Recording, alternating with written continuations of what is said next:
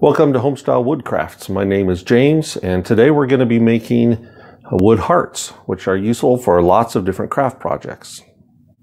I'm also going to be cutting them out with 4 different saws, just to demonstrate that you can use whatever tools you have on hand, and it will work out. So let's get started. I sanded down the big pieces of wood with my random orbital palm sander. That's a mouthful. Just because it's easier to sand the big pieces. Let me show you what I did. The first thing I did is printed out a heart from clip out on my computer and traced it onto some cardboard. I used a paper plate and I cut it out and made a pattern. Then I traced it out on the wood like this.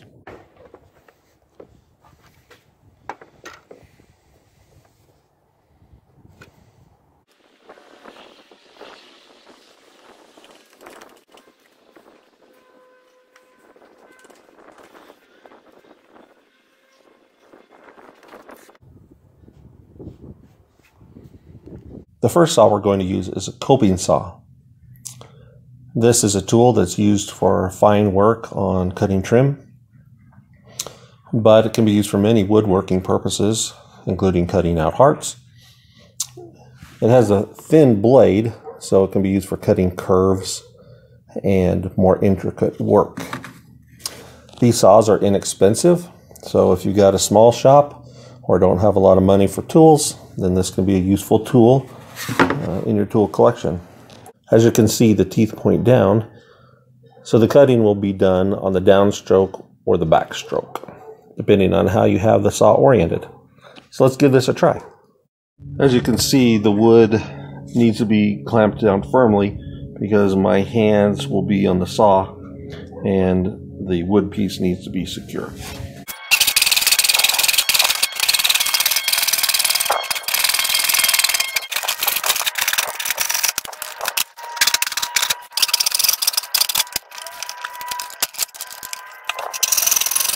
So you can see it's a little rough right here on these edges.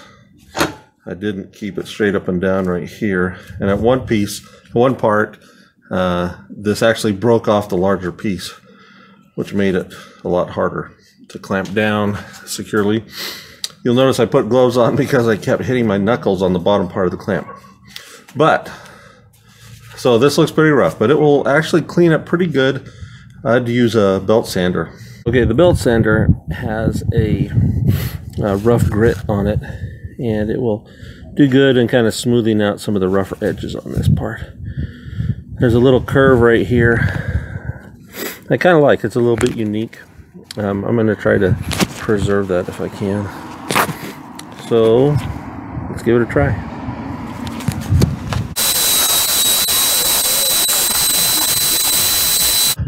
Much better. Whereas before it looked like a disaster, but very salvageable and very nice. Got this unique curve here, so ended up really good. Next, I'm going to use a jigsaw. A jigsaw has a relatively narrow blade, which will allow us again to do the curves of the heart. This blade goes up and down, attaches right here. It's a very handy tool. And because I'll be holding the tool in my hands again, I'll be clamping the work securely down to my work bench.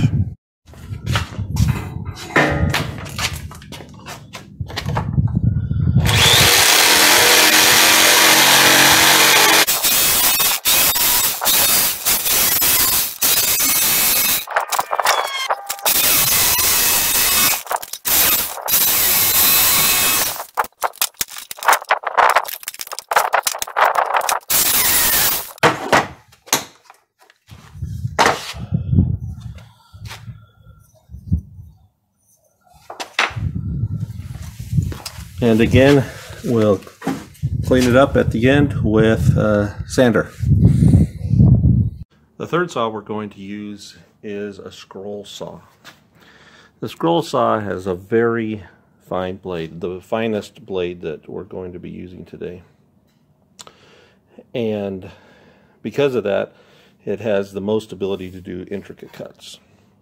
Now, In this case, I won't be holding the saw, I'll be holding the piece of wood and moving it around the blade. Let's give it a try.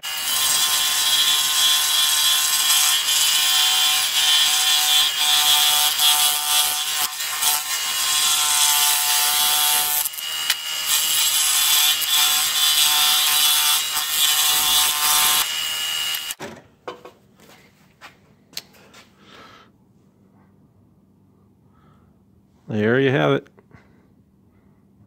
The last saw I'm going to use is a bandsaw. Bandsaw gets its name from its blade, which is a big loop that runs up and down all the way around.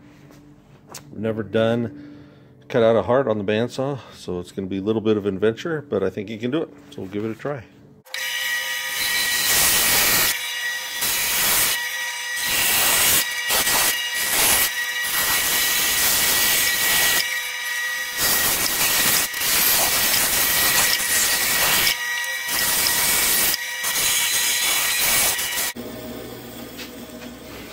There it is. Actually worked pretty good. Before we go any further, I just want to point out that even though you haven't seen a lot of me as I've cut these out, I have been using safety glasses, dust protection, ear protection. Encourage you to use appropriate safety measures when you're doing this kind of work. So here's the final result. This is the one we cut out with the coping saw, jigsaw, scroll saw, and finally the bandsaw. So I'll just kind of go through each one of these. So what I like about the coping saw is that it's inexpensive, it's small, it does take some skill to use, and I could use more of that skill, but it turned out okay. I'm pleased with the results. The jigsaw was faster than the coping saw. The coping saw took the longest time. Jigsaw was faster and had good results. I like the jigsaw because it is small, it's easy to use, lots of control. The scroll saw, I felt like gave me the most control and probably my favorite for this project. It's a great saw. Also turned out well, and I'm very pleased with how the bandsaw went. That's the first time I've used it for this kind of project, and it turned out really well. Probably my second favorite.